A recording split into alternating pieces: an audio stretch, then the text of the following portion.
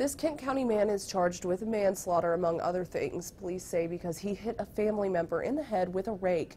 Dover State News reports police were called out for an altercation. They found 39-year-old Jared Landry with, quote, severe lacerations.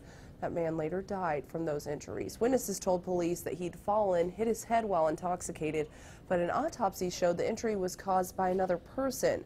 47-year-old Keith Landry was charged with possession of a deadly weapon during a felony and also manslaughter.